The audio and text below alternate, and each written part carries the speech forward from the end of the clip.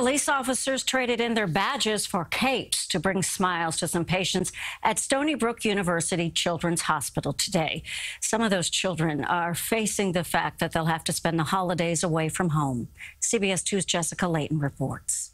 Holiday cheer spread far and wide at the Suffolk County Hospital, where patients in 4 children's units got special presents, plus a surprise visit from 2 superheroes, Captain America and Captain Marvel. We wanted to bring you a little something for the holidays. 12-year-old Anthony Velez may have just had his appendix removed, but he was all smiles holding his brand new Lego set. It's good, so me and my little brother can build it together. Just down the hall, 14-year-old David Balderas is in the midst of a serious battle with brain cancer. I'm feeling way better, but now my hair's gone. Because my hair, I had more hair, but now I don't have hair anymore.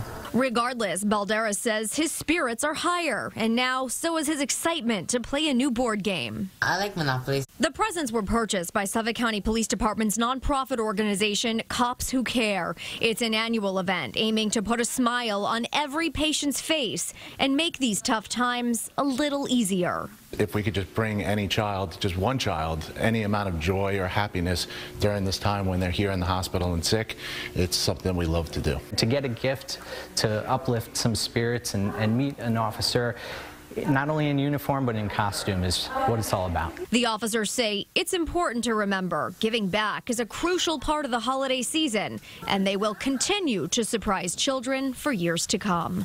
Jessica Layton, CBS 2 News. Wishing those children the best.